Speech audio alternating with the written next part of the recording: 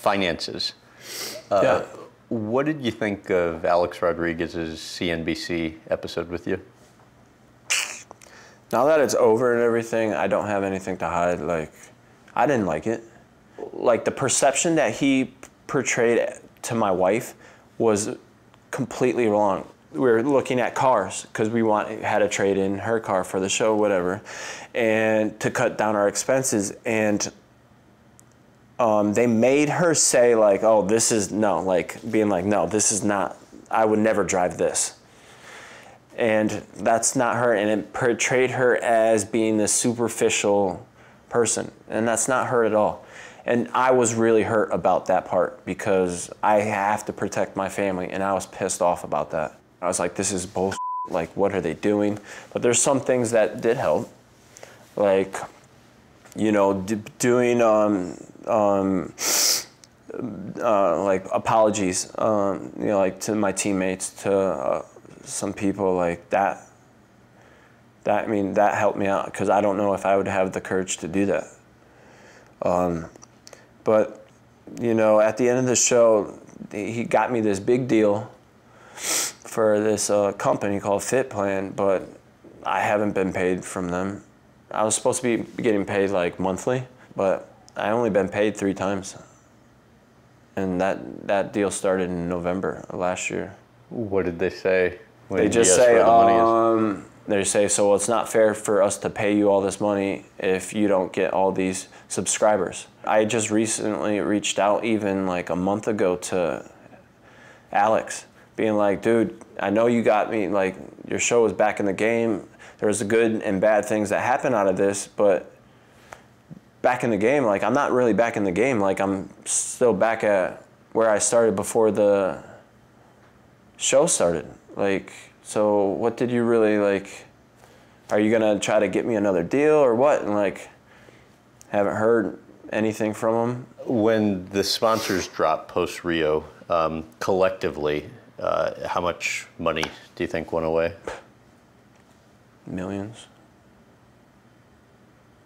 I can't put a number on it, just a lot. I saw somewhere maybe like 5 to 10. I was projected to go that way, yeah. Okay. Yeah. How did it affect you? I mean, every sponsor that I had, and I was supposed to collect all these bonuses because of me getting another medal, everyone just dropped me. So I just lost out on so much money, and the negative effect that it had afterwards. I couldn't get any new sponsors. How much of getting in that trouble was because of sponsors dropping, and how much was because of just spending beyond your means, predating that? Well, predating Rio and everything, I was the type of person, because I loved seeing everyone happy. I love seeing that. And so, like, if I go out to a bar, I will buy probably everyone in the bar a shot or something, or a drink. Just because when I give it to them, that one little moment of them smiling, being like, wow, like, thanks, that makes me happy. And that's why I would do all these things. How hard was selling the shoe collection? We're still trying to do that now. I mean, I still have boxes and boxes in the storage of shoes that are worth like $1,500. And I have like 200. So it's like, why? And it's just stupid things that I was doing. What do you think you learned from going through the financial challenges? Just on how stupid I am about my financials, like, and how careless I am. Like, I never really looked at it. I never cared to, because I just knew at that time money was just always coming in. And now that I have a family of my own, it's like a big slap on my, across my face. It's like, I could have had all this money saved up and everything for my kids and everything, but I was just careless. We're doing better, way better than I was. But yeah, it's just like, we're still learning. All right, you talked about being a people pleaser, and obviously there's positives and negatives of that, but the reality show that you did and then the subsequent lawsuit to get out of it, what can you tell about just kind of going through that experience? I mean, the reality TV show that I did isn't reality. It wasn't reality at all. It was scripted. Like if we did a scene with me and my family or anything, they'd be like, all right, Ryan, so let's do this again, but you say it this way. But I was like, I wouldn't really say it that way. But I was like a deer in the headlight. Like I was like, okay.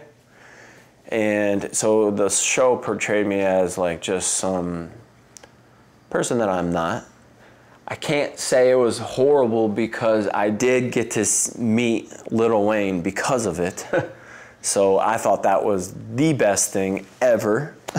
And I mean, I guess you could say at the end of the day, like later on in life, being like, oh, so I can say I had my own reality TV show.